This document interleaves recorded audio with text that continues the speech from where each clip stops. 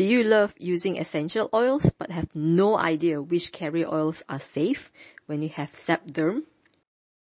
Are you using natural oils on your face because you heard that they were good for you, but they are actually making your acne and Derm rash worse? Then this video is for you. I'll tell you why most natural plant oils are bad for seborrheic dermatitis and the only 3 carrier oils I recommend when you have Derm. Hi, this is Sharon here from MadameWell.com. This is where I teach you how to take control of seborrheic dermatitis once and for all. So there is no more rash, no more itch, and no more shame. So if you desperately want to learn how to get rid of Derm, smash the like button and subscribe for more info you won't find anywhere else. I love essential oils and use them in my skincare routine, in my shampoos, and even make my own oil blends for perfume. And if you're like me, you'll know that as wonderful and natural as essential oils are, it doesn't mean they're without risk. Many essential oils are too strong to be used pure. They need to be diluted in a carrier oil before you can safely use them. Carrier oils are usually unscented, natural plant oils that don't alter the essential oil effect on your skin. A good carrier oil not only acts as a dilution oil, but it also hydrates, it soothes, reduces inflammation, and promotes healing. There's probably a dozen good carrier oils to choose from. There's sweet almond oil, argan oil, avocado oil, rosehip oil, grape seed oil, and even coconut oil can be used as carrier oils. But if you have Derm, choosing the wrong carrier oil can be a problem.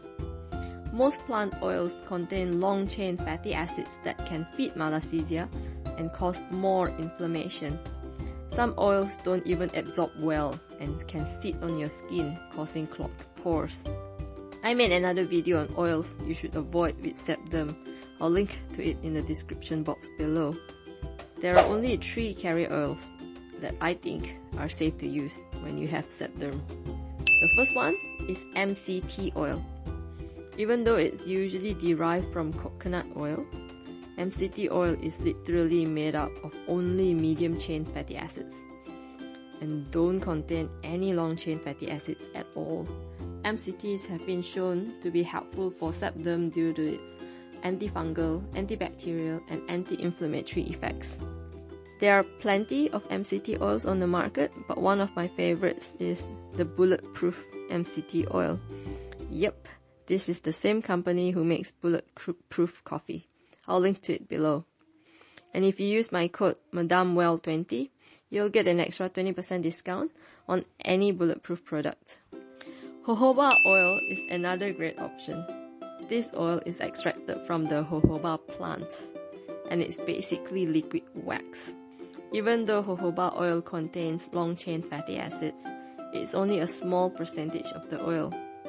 More importantly, jojoba oil has a very low oleic acid content.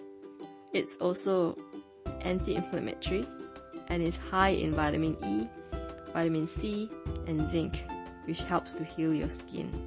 If you plan on applying the oil to your face or neck, my recommendation is squalane oil. It's light, it's non-greasy, and it's really easily absorbed. Squalane oil is actually the oil that most resembles our natural sebum. Even though it's naturally derived, squalane oil is a hydrocarbon that is similar to mineral oil, so it doesn't contain any fatty acids that can feed malassezia. I have oily skin and congested pores anyway, so I hardly ever use oils on my face except in winter. But I do use oils on my neck and the rest of my body all the time. And all 3 of these oils, MCT oil, jojoba oil, and squalane oil, have never caused any problems with Derm flares or skin irritation. What carrier oils have you tried? Did you find that it caused your Derm to flare up? Or did it make your rash better? Let us know in the comments below so we can all learn from it. Make sure to subscribe to learn more about controlling Derm and getting rid of it once and for all.